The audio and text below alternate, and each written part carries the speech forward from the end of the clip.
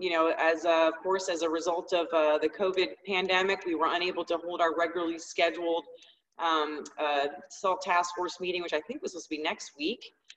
So we have pivoted, like all of major organizations now during this time, to a more virtual setting. So we appreciate everyone joining us today for our second in a series of 3 task force seminars or webinars that we're doing. And appreciate your taking the time to come and join us today. We've got a good panel lineup here. As you can see, the topic today is state tax administration and compliance. We're excited about our presenters and the information that they've put together to present to you all today, our legislators and staff and our broader budgets and revenue and fiscal leaders that are on the call today. So with that, I know the Representative Abney, one of our co-chairs, is present and accounted for this morning. So I think he'd like to say a couple of words before we get started. Sir, would you like to address the group? Yes, I would, only because you directed me to do so. I would rather not, but yeah, I do everything Erlinda says to do. Now, thank you very much, everybody. Looks like we got about 66 people online right now, which is great. As we did the last one, my stuff is pretty short. I hope everybody is safe. That's number one, yourself, your family, and your loved ones. These are uncharted waters, and these times are terrible and tough. But I just want to continue to thank NCSL and the entire staff that works on the budget, revenue, tax, and you know, all of that kind of stuff, because it's so important. I use it all of the time. In fact, after the last meeting a few days ago, I had a meeting with my finance subcommittee chairs and used a lot of the information that I learned, and it made me seem really smart. So thank you very much, NCSL, for that. But it's important that that we continue doing this, even though I'd rather see people in person. But it gives us a chance to compare strategies. It gives us a chance to look outside of what we're doing, take ideas back. And I hear so often in my meetings, what does NCSL think? And that's no joke. People do ask all of the time. So this is great to help us to understand the data and to make some wise decisions. And so it's useful for me. I hope that it's useful for you. And I wanted to really continue to thank our sponsors for allowing us to do this, because without their help, it wouldn't get done that easy. So with that, Erlinda, the show is yours as usual. As I did last time, though, because I have to be on a briefing with the governor in about 45 minutes, I may have to leave after some of the presentations. It's not because I don't want to be there, but I do have that other duty I have to do, so thank you. Thank you, Representative Abney. We appreciate you taking the time here today and participating in our meeting. Jocelyn, next slide, please. Fantastic. Well, again, we have a really good and practical and very informative agenda for us today. First up is Deborah Bierman, one of our sponsors, loyal sponsors that have been part of our task force for quite a while now, and she'll be giving us a presentation on state tax administration and compliance in this pandemic era. Then we'll be followed by Ms. Verenda Smith, who also a good friend of NCSL and has been a wonderful resource for a while now from the Federation of Tax Administrators on tax administration, and some really good practical information for our legislative leaders here. And then finally, state tax administration in the time of COVID from Russ Brubaker, National Association of Certified Service Providers. We'll ask that again, if you could keep yourself muted if you're not, or since you're not speaking right now, and we'll keep track of your questions and comments in the chat box, and we'll revisit them in between each of the panel presentations. So thank you so much again, and let's get started, Deborah. Thank you, Erlinda. Thank you, Representative Abney and members of the task force. I appreciate the opportunity to participate in today's series on state tax administration and compliance in the COVID area. Today I want to provide a business perspective in tax compliance, share with you some of the challenges that we have been facing, and I'm sure the states have faced as well, discuss some of the specific issues that we're dealing with in times of emergency, and then end with some recommendations for reforms that we believe can help both the business community and the states to more efficiently administer taxes. So the next slide, please.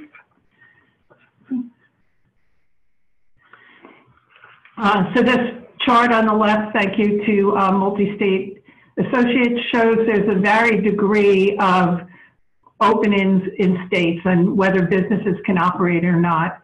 I live in one of the darkest blue areas here in New Jersey. And so for multi-jurisdictional companies, this presents a lot of challenges. We could have our tax offices in 3 or 4 different states and they could be closed, but your state is open. So it still presents us challenges to comply with the tax laws because of where we may be located and our employees. And many of these challenges that I'm going to go through are probably similar to those that the state tax agencies face. One of the first things was how do we get our employees to operate when we are no longer allowed to go into the office? And many of the employees in the tax compliance function in particular don't have laptops. They don't normally travel that much. They're on desktop computers to deal with big data files. So trying to get them enabled and empowered. And I think one thing that we learned at AT&T after Sandy, Hurricane Sandy, was most of our computers now are virtual. We don't have, my laptop is really just a dumb terminal. My computer's in the cloud. And fortunately for us, many of our employees are set up that way, which helps. One of the hard things is the ability to access paper mail. A lot of states and especially local governments send out the notices in paper. They require paper filings. They require paper checks. And so we had to make special arrangements to try to get somebody to go into the office and open mail, scan it, deliver it to people electronically, and then come in to process the checks and stuff. In today's technology, some of those things can hopefully improve in process-wise. There's still going to be challenges when we get orders to go back to work and governments open up. Are our buildings safe enough? Are the desks too close? What do we need to do to make our buildings safe for our employees to come back and work effectively? And so I think I'd like to thank a lot of the state tax departments because they have been working closely with us to address some of the challenges that we're facing. Next slide, please.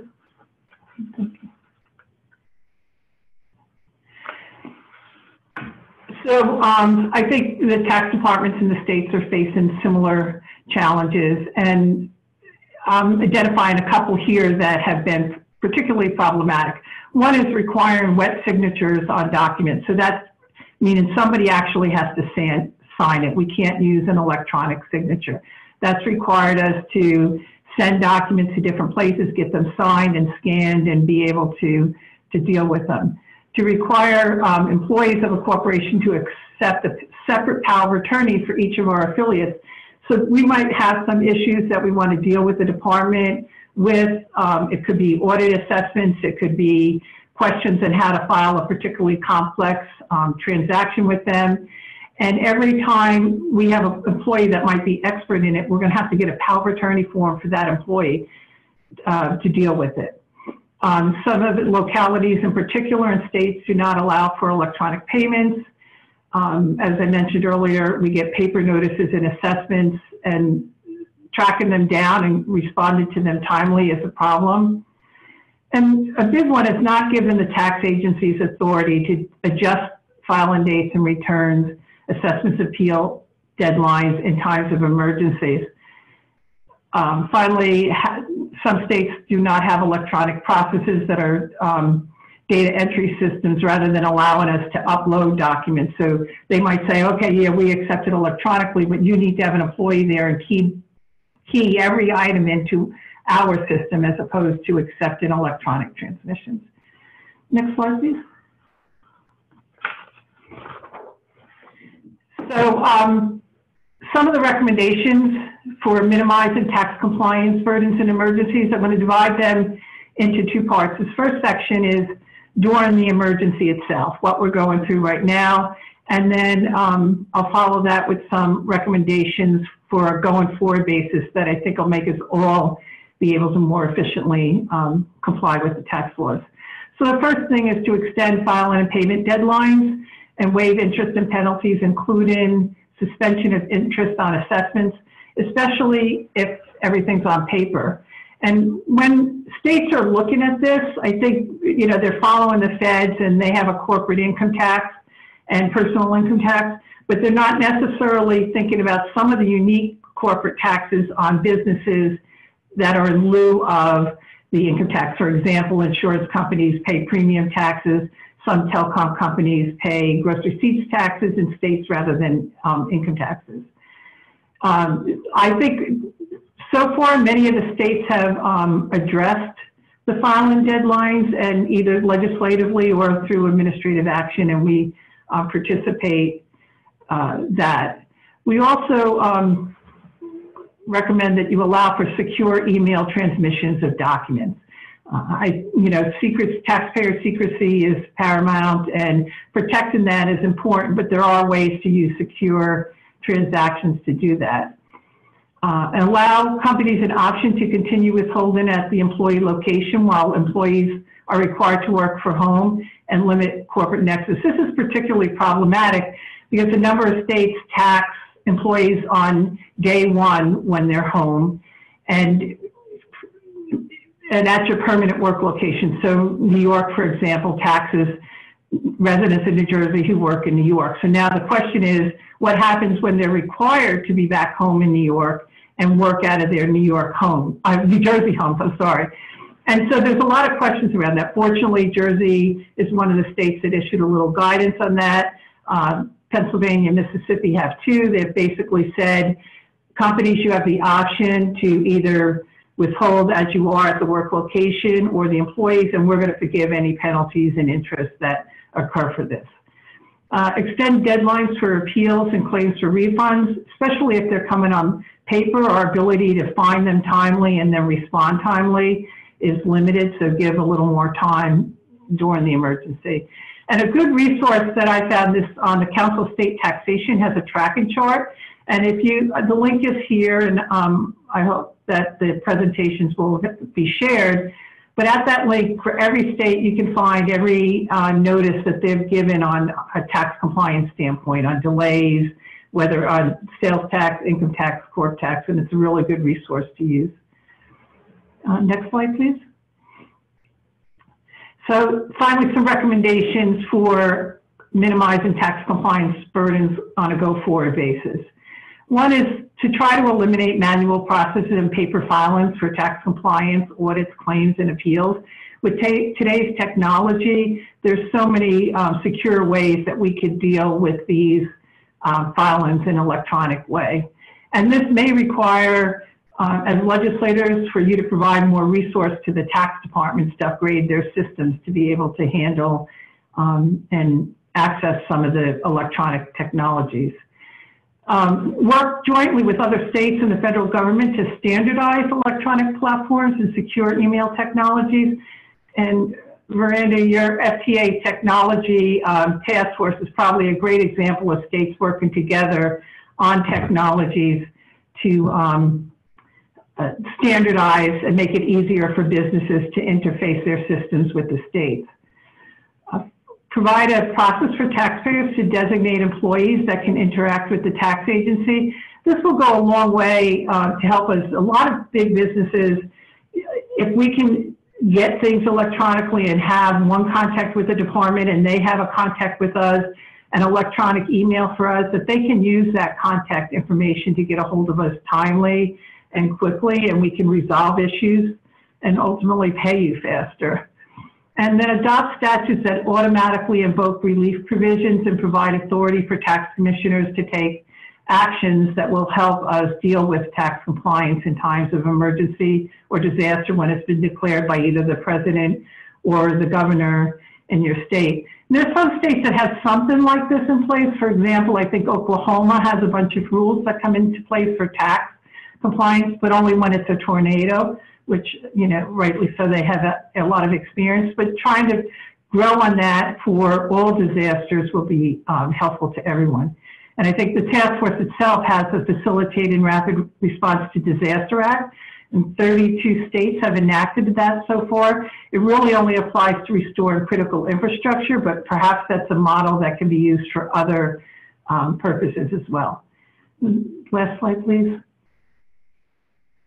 So why should you care? I think if we improve the ability to do tax compliance more in a technology fashion, it will allow state and the private sector employees to effectively work from remote locations if it's necessary, permanently reduces the cost of purely administrative and record-keeping tasks, facilitates and speeds up the remittance of taxes by companies. It reduces our risk and costs from failure to remit taxes on a timely basis due to factors that are out of our control, including lost mail, misdirected or sent to offices that are no longer in existence, and enables the state to provide immediate responses in time of emergency. So I'd be glad to take any questions on the topic. Thank you.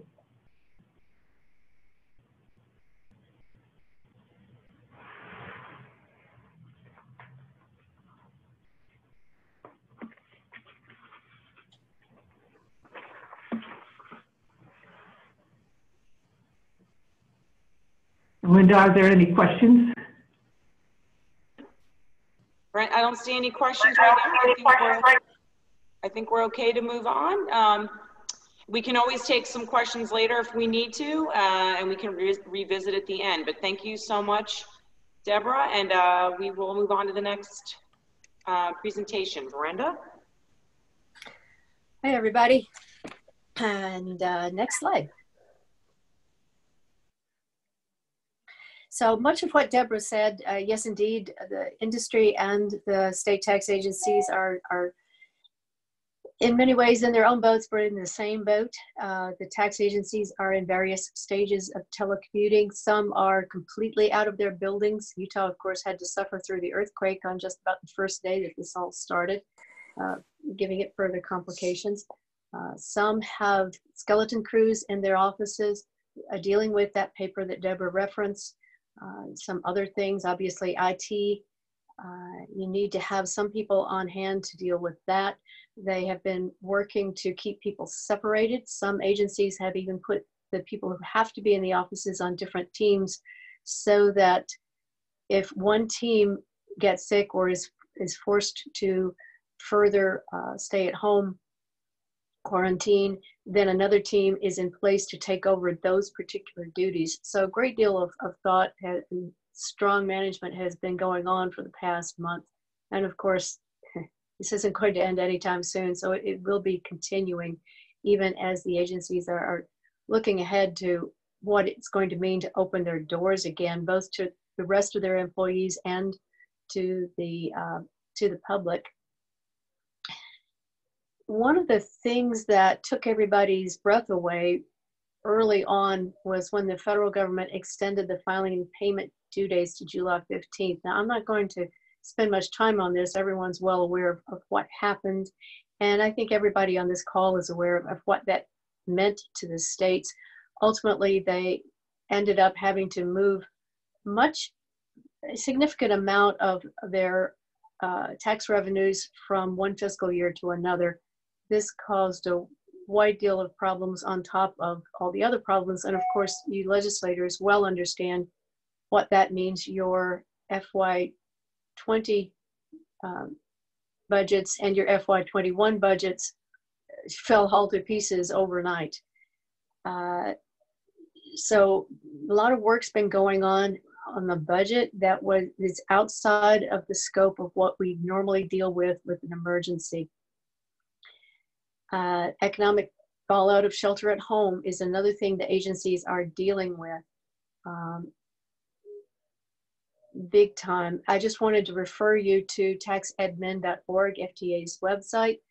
There's a very detailed report on exactly what this means, and we will be updating that report. FTA's research economist Ron Alt has put that together based on information data from the states and from other sources. I think you'll find it readable, and we're very proud of that piece of work. You want to understand where we are going with the budgets. Also, update that just a little bit. We get tax revenue reports earlier than some people do, and based on what about 20 states now have reported in on some of their April, looks like we're seeing tax collections decreasing at a median rate of nearly 40% in April. That's year over year. And again, that's a median rate. And that's April, which we know is going to be an unusual month in many respects. The delay in the income tax filing, extending the filing payment date, is behind a lot of this. The income tax decreased by more than 56% among the states that we've heard from so far. Next slide. So the response, of course, the degrees of agency shutdowns, this obviously affects the taxpayers. It affects the management of the agencies. It affects their ability to work with the legislators on changing of the budgets. But there's good news coming out of this, and I wanted to bring some of this up. We're actually seeing good reports on telecommuting. There's not a lot of data to back this up, but when we hear from the people who are in charge of large sections of the agency, for instance, for collections, communications, they say that they are really seeing improvements, that people's spirits are high, that their numbers are up, that they are able to function well with the equipment that they have at home, that they have been able to deal with all the distractions that everyone has to deal with, and that they're determined to make this work. Now, of course, it helps that in some parts of the agency, telecommuting was part of their life anyway. In particular, audit and collections. To a certain extent, in some agencies, even taxpayer assistance, the telephone assisters, they were already in place. Other parts of the agency, they've had to make do. One of the responses has been for those people whose actual jobs could not be well moved to a telecommuting, or for those who could not get the equipment to telecommute for a while. As we all know, the laptops sold out. And it takes time to set someone up so that you have a secure access into your office. They did training. Their managers found valid uses of their time. Others were moved to other activities, and they've been able to deal with some of the backlogs here and there. Keeping everybody busy, even if some of their work hasn't been exactly what they usually do. All this, of course, has worked to improve morale. We've been hearing from some interesting ways that folks have gotten together on little group Zooms or had just personal interactions, trying to replace the camaraderie and the sense of working together that you lose when you're not in the office together. Next slide. Oh, your first takeaway. Next slide. So this is a little obvious, but I really felt the need to say, obviously your budget plan that you've given the agencies has fallen all to pieces, and it's going to continue to fall to pieces.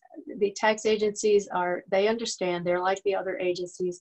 They are being told 3, 5, 10, 20% cuts in your current budget. At the same time, they have to pay for those computers that they just put in the field for people to be able to keep the tax agency open during this time and to keep the dollars flowing into the state. The buildings are being retrofitted. People are putting the clear screens in front of the people who are going to have to face the public or one another. Cleaning, obviously your cleaning expenses are going to be significantly higher. They're buying things that were not scheduled to be bought before. For instance, in-person scheduling software. They're taking steps to know that, yes, we need to have taxpayers come into the office, no matter how much we do by phone, no matter how much we do remotely.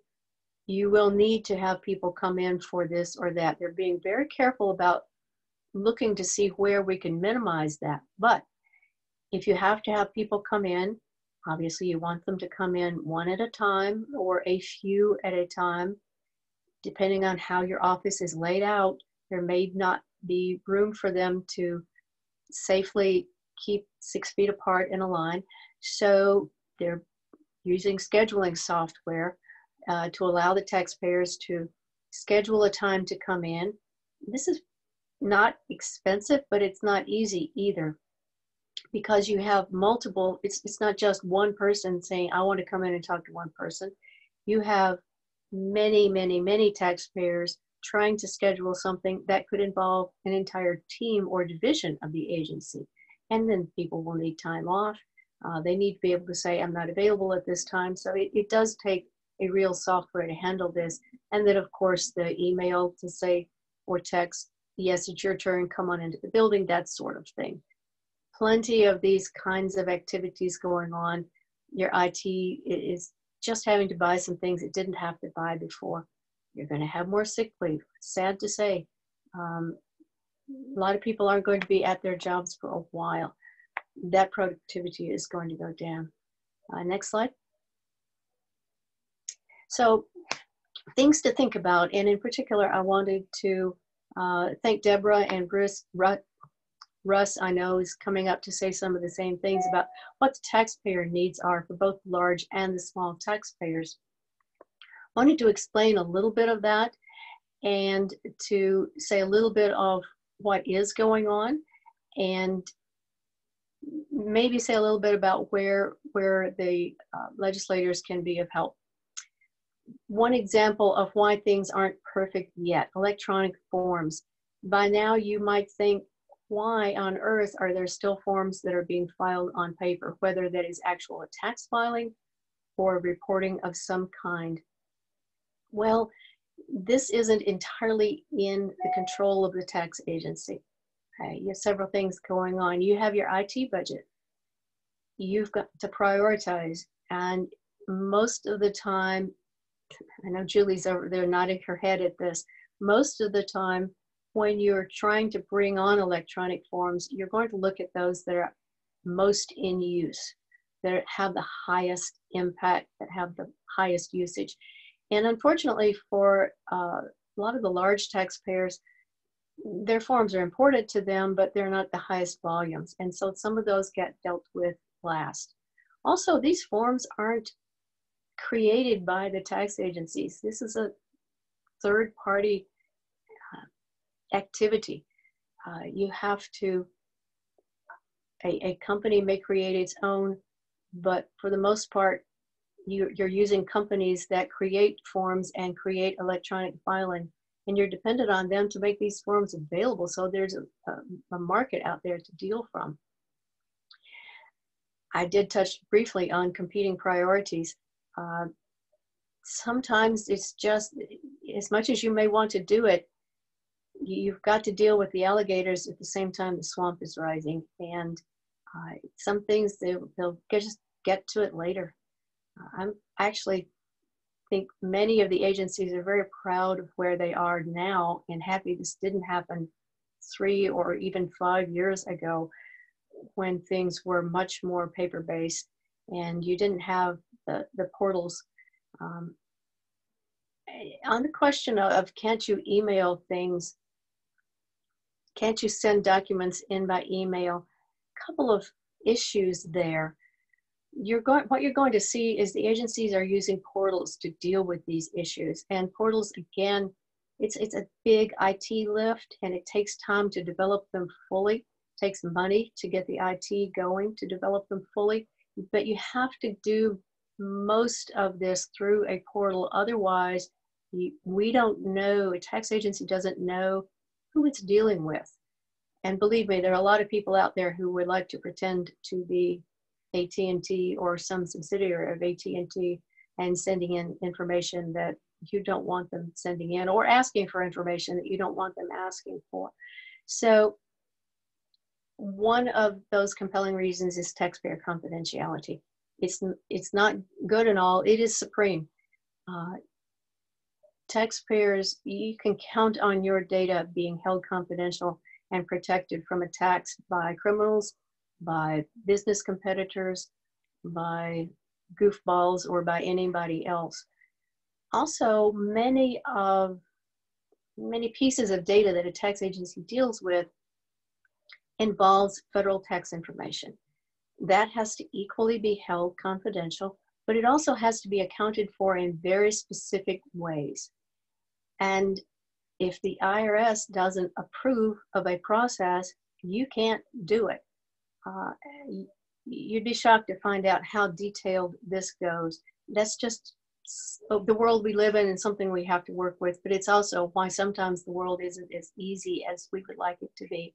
And then, of course, there are legal constraints or statutes weakening, which is why a tax agency always hopes that a legislator, if they hear, hey, why can't we do this, bring them in and talk with them and get their thoughts on it, because one of the things they're always looking for is, what's this mean down the line? Where are we going to have challenges, not for the taxpayer we're working with who has a legitimate request and a legitimate need, but it fits in with other parts of the statutes, and they're going to tell you that they feel they are at risk for losing something. It could be a tax position, it could be a case, it could be revenues. But if they're not taking a position, it may be because they need additional work on their statutes that you can help with. Next slide. Next takeaway. I love this one. I bring it out pretty regularly. The tax agency's mission is to collect the correct amount of tax. It is not to balance the budget. You do hear this talked about. Media in particular likes to bring this up. Oh, look here. We're having a tax crisis. We're having a revenue crisis. What does this mean for increased collections? My perspective is that the most,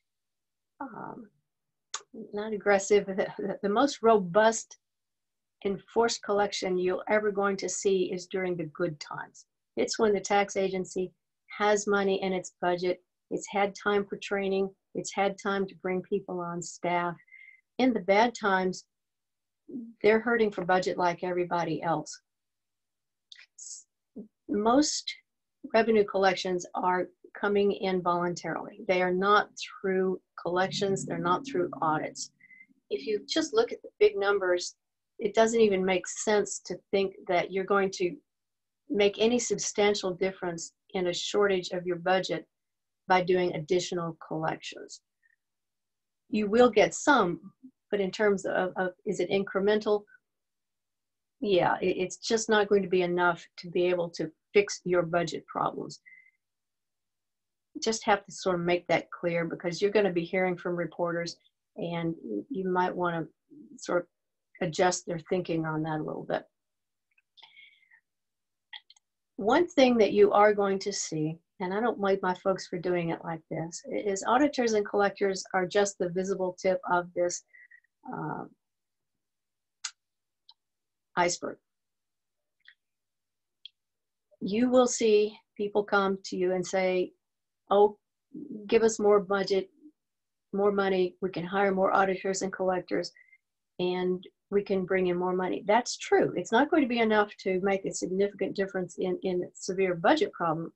It is true, but what is not being said is that if they do the same with more people who work in the voluntary compliance area, they can probably do even more. It's just harder to track and to show the numbers. So they don't talk about that part with you. The other thing to know is that you may, if you're tempted to say, I'm going to give you money to hire some more collectors and some more auditors, understand that that's part of the team.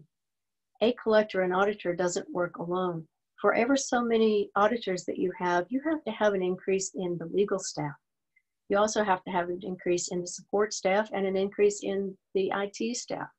So if you're going to give money to the tax agency, part of my takeaway is trust the people you are giving your resources to, authorizing the resources for.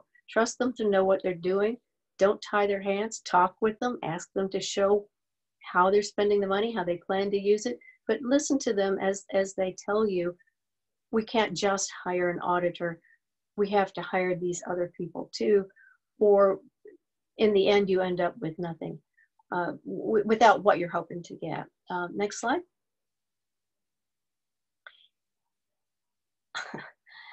I've got a story to tell with this. I did mention that most revenues are paid voluntarily.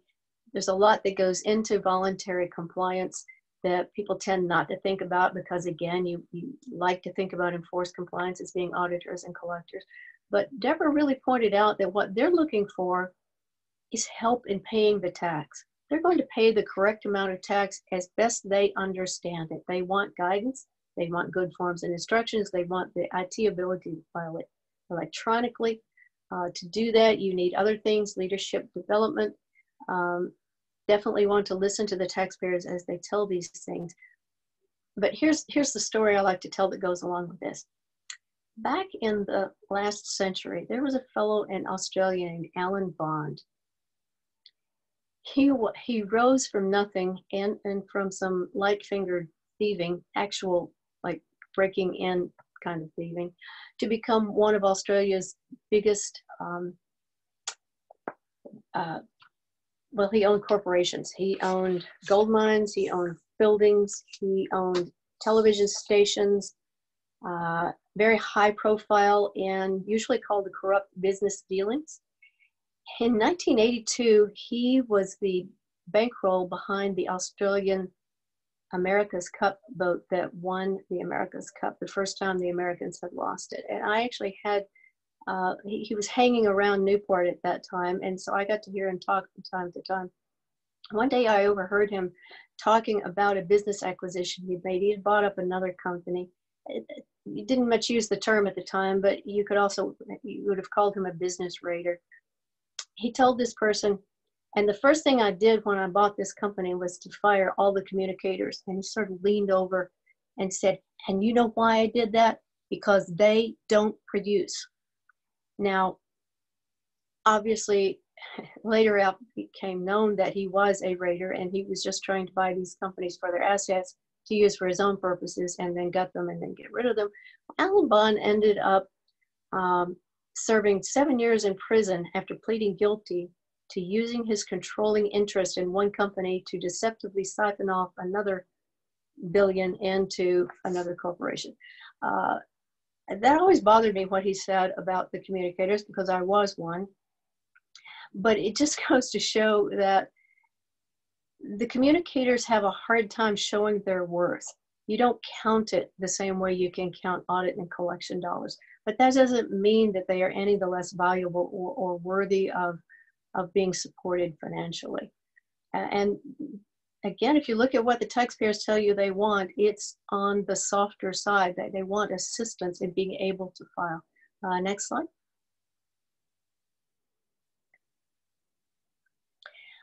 Oh, excuse me, I dropped my notes. I wanted to share a few other good things that's happening right now in your tax agencies. Obviously, you know that everybody has changed their collections in different ways and in different amounts, but liens are not being imposed, collections are not being collected, new debts are going in the system, but the billings are not going out. Instead, the collectors have turned their attention to creating pay plans, extending pay plans, liberalizing pay plans, those kinds of activities. And I was on a call yesterday with a bunch of collectors, and it was really surprising what we were learning from this. The taxpayers that we are hearing from on the enforced collections are encouraging and happy. Well, happy is a strong word. They're not unhappy. They're in a much better mood than we expected them to be, for sure. They have been telling our folks that we thank you for being proactive, for reaching out, for helping us with this, for not just saying we're looking for money. Now they're calling to say, we understand what's going on. Here's what we can do now. What else do you need us to do? Another thing that you want to know that your collectors are saying, they're looking at strategies on looking forward because they know that times are changing. They say they're aware that there needs to be an awareness that many, for instance, auditors, you don't want to spend time on an area of an audit if you know that taxpayer is not going to be able to pay at the end of it. You have a 3-year look back. You may have had an audit issue 3 years ago, but that business is not in the shape that it is in today that it was 3 years ago. So capability to make good on debts is going to be limited. They are expecting to see more taxpayers pocketing their trust fund dollars. Taxpayers who normally are good, honest taxpayers are going to be keeping their sales tax dollars or their withholding dollars to keep the doors open for a few more weeks.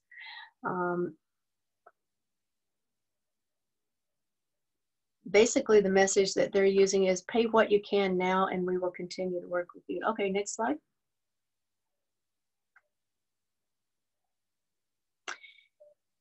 I think I covered most of that, and especially pay as much as you can now is the main message that we're hearing. Eyes wide open is recognizing that what we're going to see from the taxpayers going forward is going to be some different from what we've seen in the last 5 to 10 years.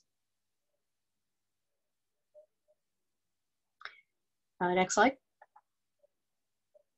Okay. And this is your takeaway from all of that. The agencies are talking among themselves. I took this as a quote from one of them. This is a good opportunity to look at the statutes and the tools that the legislature can give you to do more effective collections. They're going to come to you with some ideas. I think you're going to find most, if not all of these good ideas that you would be perfectly willing to consider. These are not stomping on people ideas. There are ways to deal with debts before they get out of hand, ways to make things electronic instead of manual, ways to save money on the budget. And so you can look for that coming forward. Next slide. I really had to put a plug in here to the NCSL. We work in the same building with them, at least during normal times. We've been spending even more time together on the phone in quite a few different ways in the last couple of months. You just can't imagine how important they are to the other agencies out there, to our ability to share information with you through them, but also to get information back from them so that we can more effectively do our own jobs. They're good people, and they've been spending nights and weekends doing work that you're probably not aware of, and they're not going to bother to tell you about, but I wanted you to be aware of that. And similar to that, you know, we recognize that you are doing the same. Every elected official hopes to serve in the good times, and this is the opposite of that. Your budgets fell apart underneath your feet. You've got to redo the good work that you had already done. I just want you to know that those of us who work in states understand that and recognize it. And so I just wanted to say on behalf of everybody, thank you for that. And that's pretty much all I've got.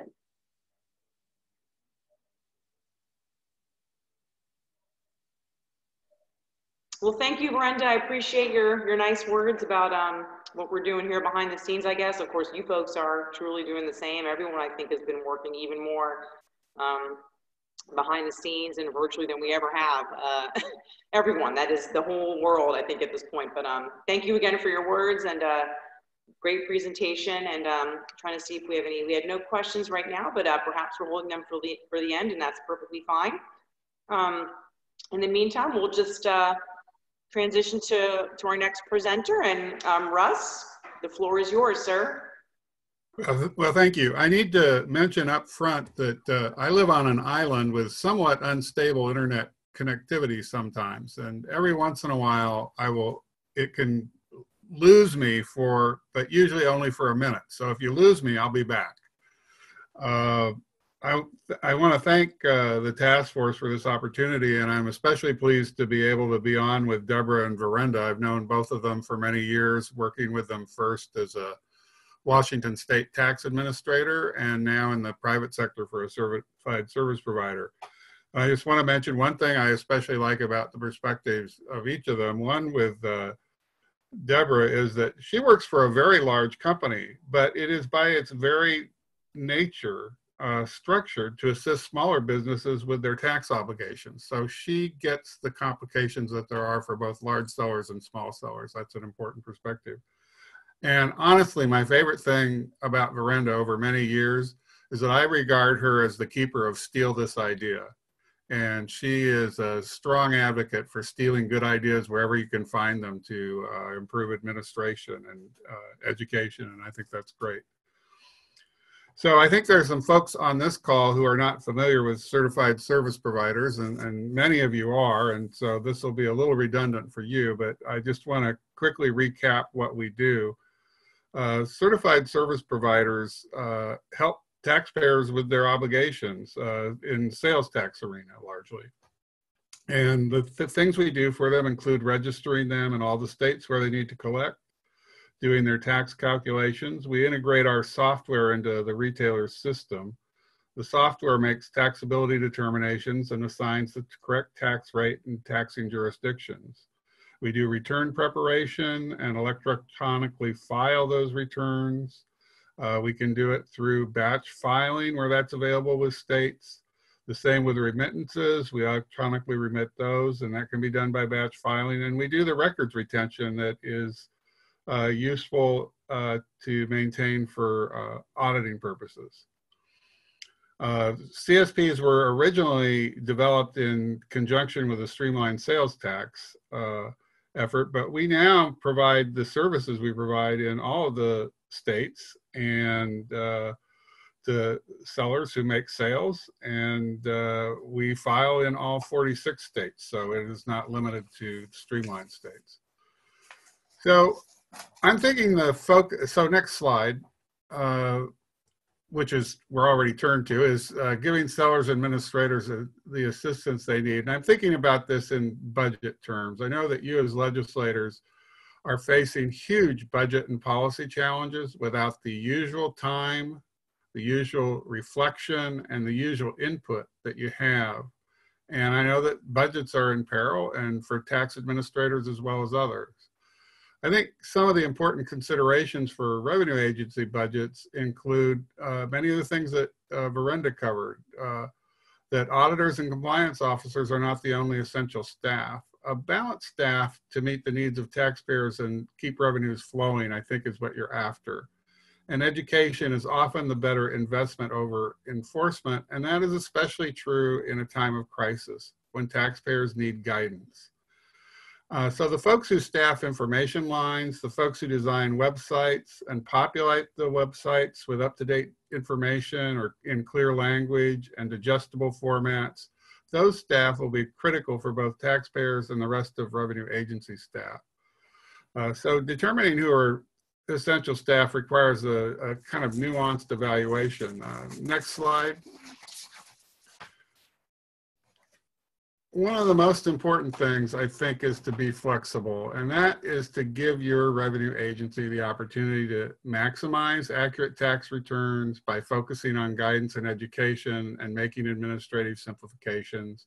And as I've mentioned before, stealing the best practices from other states.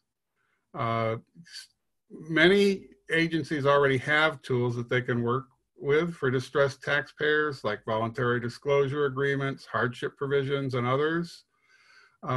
Let them have the leeway to use those to provide maximum assistance to businesses while accurately collecting tax. I think one of the things you might want to do is review with them if there are statutory changes that on an upcoming emergency basis that could help them provide assistance to taxpayers that you would want to see. Next slide.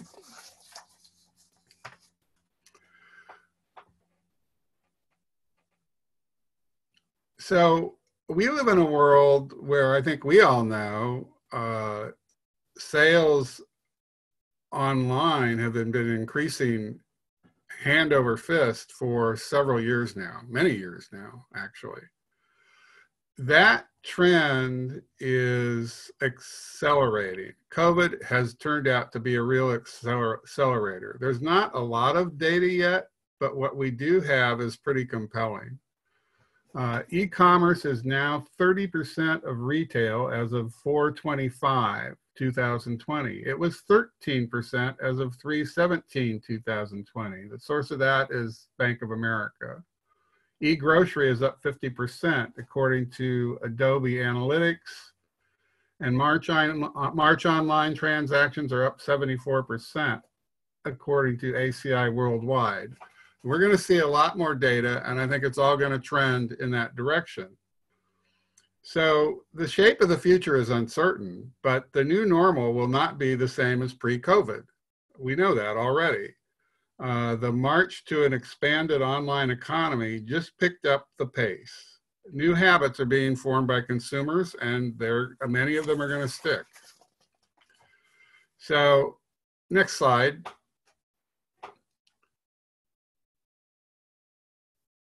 I think what that means for you is that you really need to be paying attention to online sellers, really paying attention. And some of the things to note are at the top of the slide that they focus on selling products, not tax developments. They're unfamiliar with sales tax laws and compliance in many instances. They find that they face registration requirements and complex forms, and that these are an obstacle to their complying. And it's kind of the old adage about you'll draw more bees and flies with honey than you will with vinegar. So it's an important thing to think about. Most of all, they need education and guidance, and they need some simplifications. So the good news is that you are going to have thousands and thousands of retailers submitting taxes to your states that haven't done so before. The bad news is they don't really know how to do it. Many of them are relatively clueless. You know, most of us live and breathe changes in sales tax. Most online sellers do not. They are less aware of their responsibilities. They are less visible to administrators, and many of them are not equipped to collect and remit tax in 46 sales tax states. And the same is true for many Main Street sellers who adapt and develop a strong online presence.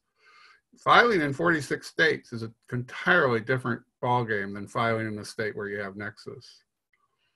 So I've talked to quite a few tax administrators who, like me, have taken careers as tax professionals in different manners, and many of them are shocked by how difficult and time-consuming it is to register in many states. They're shocked by how much money they need to charge their clients for doing this in order for them to make ends meet. Next slide. So I would say that things that you need to consider, administrators where you have the authority to do it and legislators where you need to give them the authority to do it, is to waive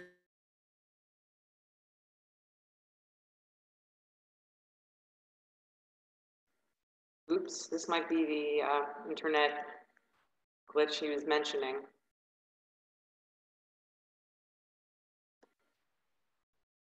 Russ, are you there? Tax information. He's back. Okay. Hey, Russ, you cut out for 1 minute, starting at the waived registration fees point. Okay, thanks. So yes, I do have an unstable connection.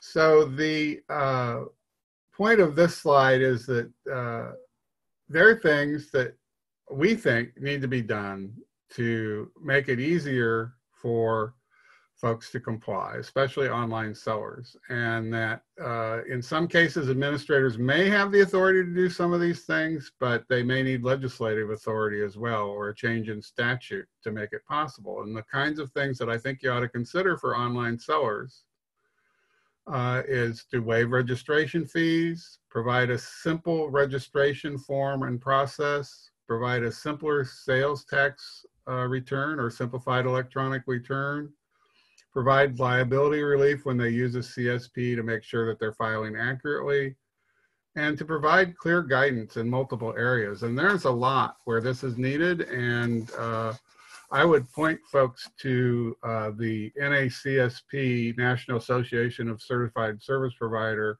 input to the NTC Wayfair Implementation Work Group. And that covers a lot of those areas, and I'll mention how to find those resources at the end here. But the relationship between a state and a seller with traditional Nexus and that of a seller with online presence is profoundly different. And I think that's why you need to consider doing these things to help online retailers meet their obligations. Perhaps the most sage and practical tax manager I ever have known is Warren Townsend. And he always used to say, if someone wants or needs to throw money at you, get a bucket. I think that's still good advice. And I think that's what some of these reforms would do. Next slide.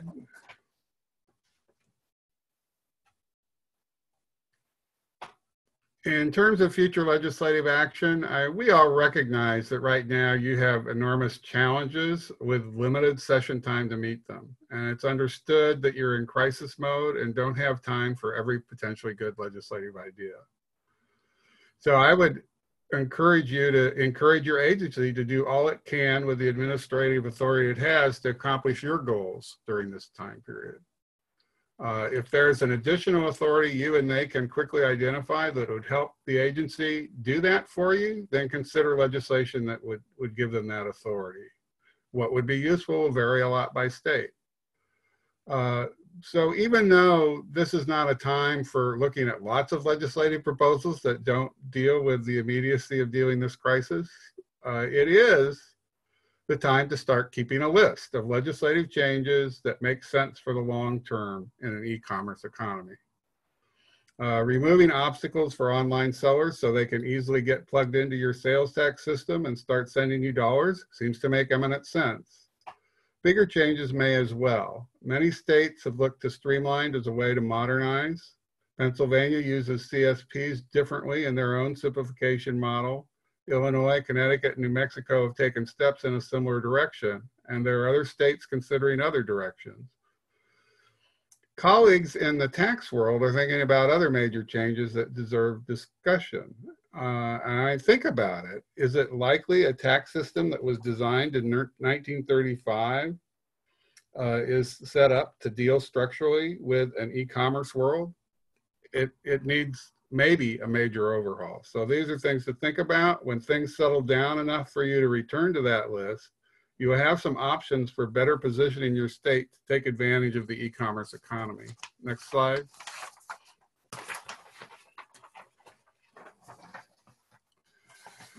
We, of course, believe that certified service providers can help. And I have not spent a lot of time talking about revenues and what we can do in regard to assisting with revenue collection. I didn't really see that as the focus of this presentation. You have a presentation on that next week, but I do want to refer you to our website. Software solutions make it easy for sellers to comply. So I'd say see our website at simplesalestax.org. It has a lot of useful background information. It has a technology brief on how the technology works to make compliance easy.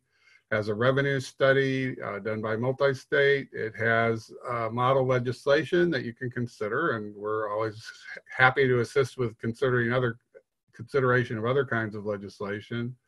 And it has a provider contact information. We do want to be part of the solutions that you work toward to get through this crisis and to develop stable funding. So that concludes my presentation, and thank you for letting me participate. Thank you so much, Russ. I appreciate that. We've got a couple questions, I think, in the chat box here. Jocelyn, do you want to go through them until, and we can please, and at this moment, you can please go ahead and enter any other questions you have, and we'll take them up as they come. Thanks. Sure. Thanks, Erlinda. The first question is, have you heard conversations on what would happen to state tax filing deadlines past July?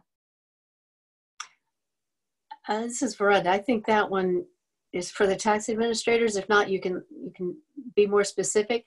I'm assuming that is a reference to something that came out of the White House yesterday, that the federal government might think about further extensions of deadlines into October, even through the middle of December. And if that's the question, no, we haven't had conversations about it because it just came out. And it's pretty hard to have a meaningful conversation about something when you have no detail on it. I'm a little confused. Well, you can see the politics behind it. From a tax administration standpoint, most of the taxpayers get a refund. Those who have to pay, many of them went ahead and paid on April 15th anyway. Those who needed an extension, many of those who wanted to pay later found that they couldn't get the help they needed from their bank to delay their payment. They had scheduled it for April 15th, and the tax agency can't help you reschedule it. That's between you and your banker. And a lot of those ended up being paid anyway. So we're down to a pretty small part of the population that's there's significant dollars involved overall, but in terms of individuals, not that many. So I'm not sure what the point would be, but no, we haven't had conversations about it yet because we don't know what it would be. Thank you. The next question is, in regards to Grubhub, DoorDash, Instacart, have states had issues collecting and remitting taxes? Are there any states looking to regulate to bring them in line with online? That's an emerging issue, and with all new business models, it takes a while before it settles down. So it's still in what I would call the early stages of understanding. It's going to be a different answer in each state, and a different answer with each of those business models because they work differently. Where the actual sale takes place is different with each of those. So that who's collecting the tax is different, who's remitting the tax is going to be different. The states are working with it. They're looking to see how does it apply. They're notifying those taxpayers how they think it applies. There's some litigation promise. Some legislatures are certainly looking to say, how do we want it to apply? And ultimately that is their decision. A state can only look at existing rules and regulations and statutes. So it's still very much a work in progress there. And the short answer to that is it can be what the legislators want it to be.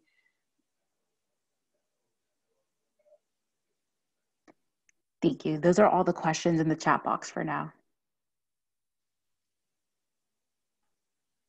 Thank you, Jocelyn. Does anybody else want to ask another question for our presenters?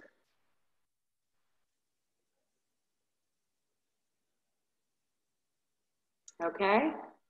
Thank you again. I appreciate all the time that you took today to contribute to our discussion.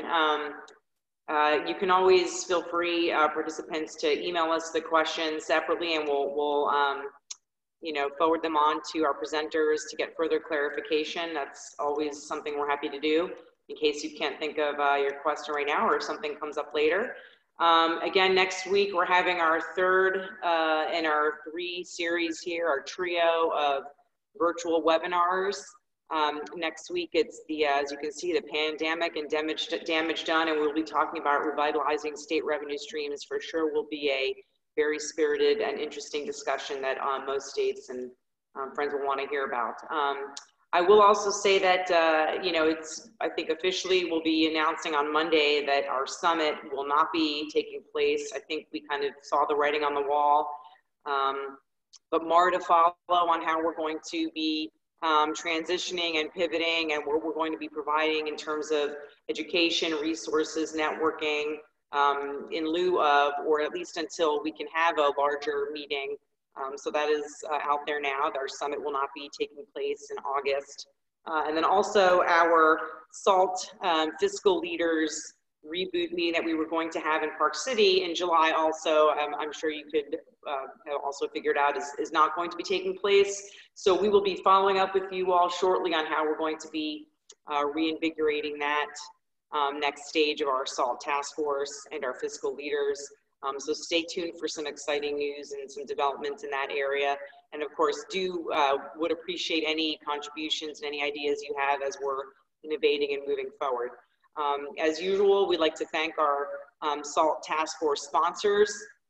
Without your support, especially in these times, we would not be able to put together this programming and be able to provide the resources to our SALT task force members and fiscal leaders. So thank you so much, and look forward to seeing you all again next week at the same time, 1 p.m. And again, please feel free to reach out if you need to. Have a wonderful weekend.